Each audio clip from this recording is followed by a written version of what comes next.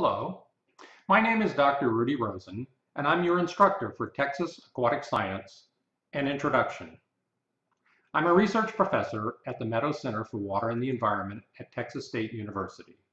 I recently wrote the textbook, Texas Aquatic Science, in cooperation with Texas Parks and Wildlife Department and the Hart Research Institute for Gulf of Mexico Studies at Texas A&M University at Corpus Christi.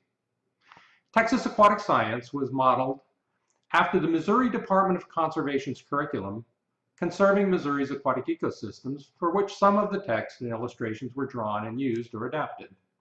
Funding for our work was provided by the U.S. Fish and Wildlife Service's Sport Fish Restoration Program and the Ewing-Hussell Foundation, San Antonio.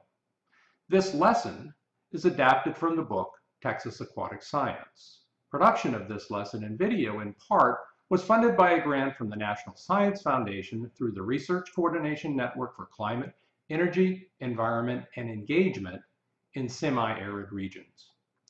Today's lesson is on water and water's influence on life on Earth. To help focus today's lesson, here are a few questions to consider.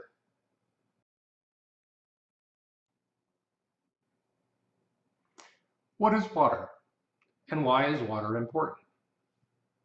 What are the special properties of water, and why are they important? What is the hydrosphere, and what is its importance to life on Earth? What are natural resources? What are aquatic resources? How do we use water? How much water is available for human use?